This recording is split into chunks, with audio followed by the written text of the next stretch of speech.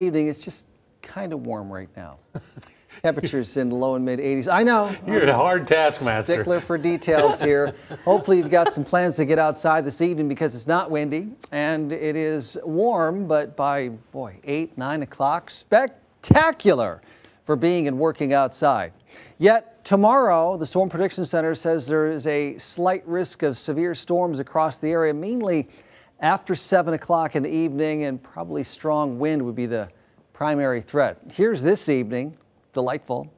Midnight, still quiet. Late tonight, some clouds come in. Slight chance of showers tomorrow morning, maybe a rumble of thunder midday, and then still pretty quiet. And then it's after 7, we'll look for storms to maybe develop out in northeast Nebraska and then come southeastward. If it happens like this, there would be a wind threat. It could be that these are north or south of Omaha too, just the way the current computer model is lining up. So, 8, 9, 10 o'clock maybe in the Omaha metro if you've got tomorrow evening plans. This evening, fantastic. Today, pretty warm, 10 above the average high at 85 today. 52 this morning's low, no precipitation. Now we're 2/3 of an inch below average moisture for the month and more than 2 inches below average year to date. And tree pollen still in the high category, just a little bit of grass pollen, no weed, and the air quality in the good range. Look at Highway 370 there. This is 72nd Street. That's our camera at the Cobalt Credit Union down in Papillion. 85 northwest wind at 7, dew point 47. That feels pretty good. Most locations in the low 80s.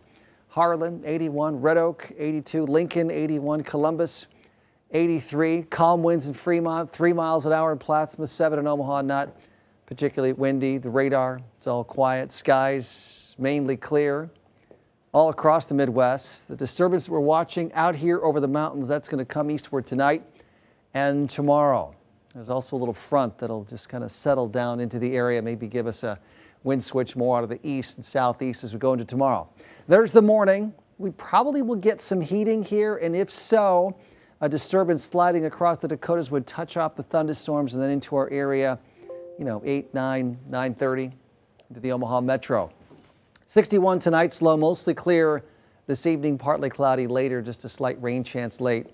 40% chance of showers for some of the day. Probably dries out a little bit in the afternoon. If we get some sun, temperatures pop up to around 80 for a high, and then the evening storms are mainly what we're watching for.